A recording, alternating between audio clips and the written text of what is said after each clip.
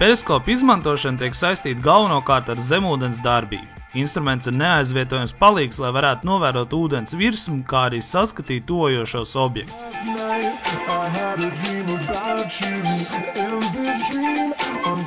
Periskopu modeli gatavo pēc dotās šablona, izgriežot un salīmējot figūras. No lielākajām figūrām tiek iegūts periskopu korpus, bet salokot mazākās, izveidojas trīsstūri, ko ievietos pagrieziena stūros.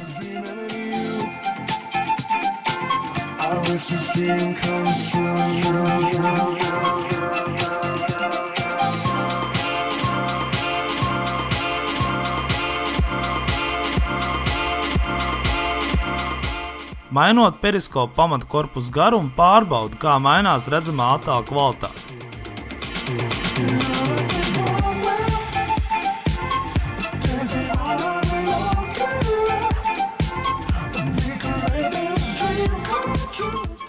Papildina periskopu ar jauniem elementiem, izveidot 3 vai 4 pagriezienus un pārbauda, vai tas darbosies vienlīdz labi kā ar 2 pagriezieniem. Kas ir jāizmaina, lai ar periskopu iegūtu pēc iespējas lielāku redzes lauku?